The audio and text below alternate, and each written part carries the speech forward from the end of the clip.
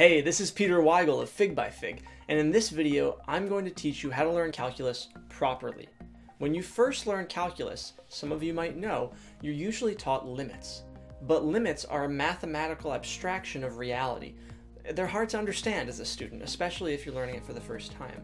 So what I'm going to do today is take you way back in time to the first known use of calculus, all the way back in 300 BC.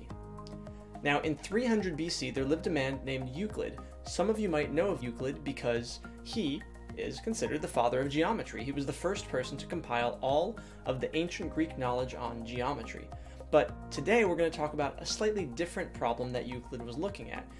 Euclid wanted to figure out the area of a circle. Up to this point, the circumference was known to be proportional to the radius, and that proportionality constant is, as we know today, pi. 3.1415, etc., etc. But Euclid wanted to know the relationship between the area and the circumference. Now, in order to do this, he had to use an ancient method of calculus known as the method of exhaustion. And this is, as the name implies, quite exhaustive. Let me explain what I mean here. What Euclid did to determine the area of a circle was he took what he knew. What he knew was that the circumference is equal to 2 times pi times the radius of a circle for any circle. He didn't know what pi was, but he knew it was a constant value. And then he also knew the area of a triangle. Remember, this is the guy that literally wrote the books, multiple, on geometry.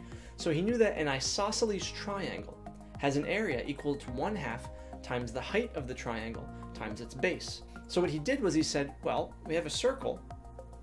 What if we take 8 isosceles triangles and we put them next to each other in a circle? Well, you can see they kind of look similar, don't they? I mean, they're not perfect, but if you make the height of the triangle the radius or close to the radius of the circle, you can see these become almost the same in area. Now, what if we go a step further? If we go a step further, and instead of having 8 triangles, we have, say, 64, then you have a similar concept. You still have a bunch of small triangles making up your circle. But now you can see the area is getting even closer to the area of the circle. Now you might be thinking, well, I could go a step further, couldn't I? I could use an even higher number of triangles. And that's exactly the next step that Euclid looked at. He said, okay, what if I have some ridiculously large number of triangles? It doesn't have to be 8 or 64 or any number, really. It can just be some large number, and we'll call that number n. So n here just represents the number of triangles. And imagine that n is really, really, really large. A very large number n and a very small number b for the base.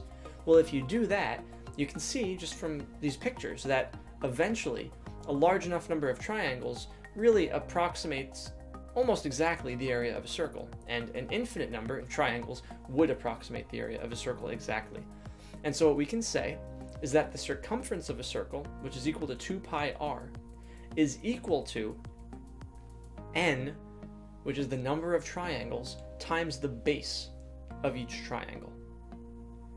In that case, we can take the area of the total number of triangles and relate that to the area of the circles. So now we can combine these two equations to come up with a final value for the equation of a circle with respect to the radius. And that is where we get a, for the area of a circle, is equal to pi r squared.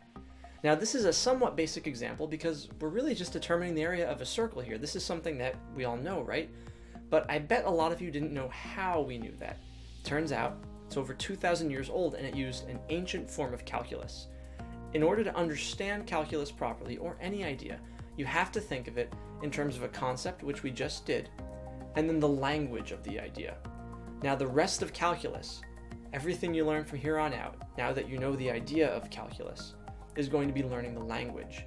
Because calculus is all about adding and subtracting infinitely large things or infinitesimally small things, and sometimes both at the same time, as you saw here. But that's really all calculus is. It's advanced addition and subtraction, and you can do just addition and subtraction, right?